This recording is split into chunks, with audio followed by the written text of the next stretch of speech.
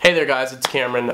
My voice is a little hoarse because I'm sick, and also it's like there's a lightning storm outside, so hopefully you'll forgive me. So basically I just wanted to make this video and talk about some things that I learned while making my most recent short film, and I'm gonna try and do this after every short film that I make. Hopefully it'll be once a month. I can't guarantee anything, although I will blame myself. But, so the most important thing, I think, probably the most important thing that I learned while making this is the importance of music, and I got a good friend of mine, Andrew, his channel will be in the description. I got him to write me a little piece of music. I sent him some reference and I was like, hey, could you make something kind of like this? And he absolutely delivered and got me exactly what I wanted, and it really helped for me to carry the tone sort of for the film, for the short. It's not a film. Go on. And so yeah, the importance of music is number one. Number two is related to sound design, which is that basically don't count on the native audio, because a lot of times when I have a scene, the audio and the video will be linked. So what that means is that the thing that you're listening to is the thing that is occurring on screen at the same time, which isn't always the best thing.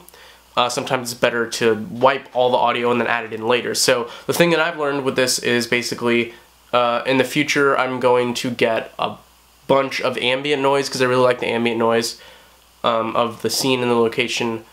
Get a ton of ambient noise outside of the actual scene that is occurring.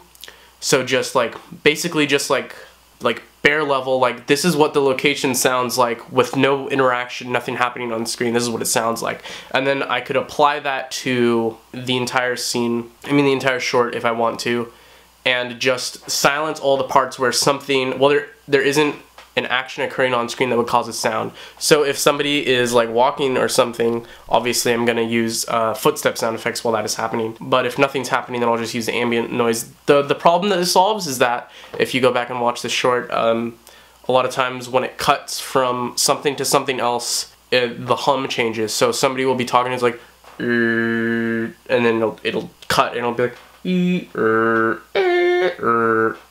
hopefully you understand sort of what I'm saying, and so the ambient sound, stripping everything out, silencing everything except for actions that occur with sound effects, hopefully will solve this problem.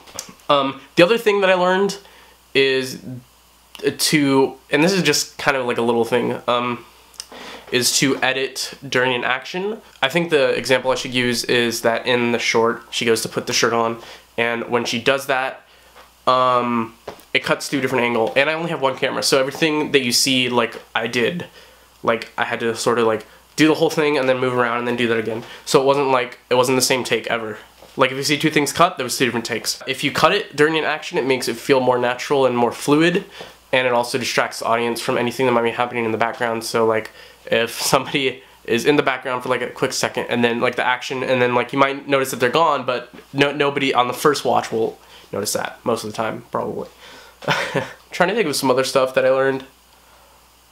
Oh, this is probably the last thing is if you're planning on doing jump cuts, then thought my phone vibrated. Oops. If you're planning on doing jump cuts, then the most important thing is to keep a stable, which I have this on a tripod right now. I didn't shoot most of the short on a tripod, so jump cuts work more effectively on a static shot. So that's basically everything that I learned. So to recap, for anyone that's watching, specifically my future self, the importance of music. Music is very important in establishing a tone in a short.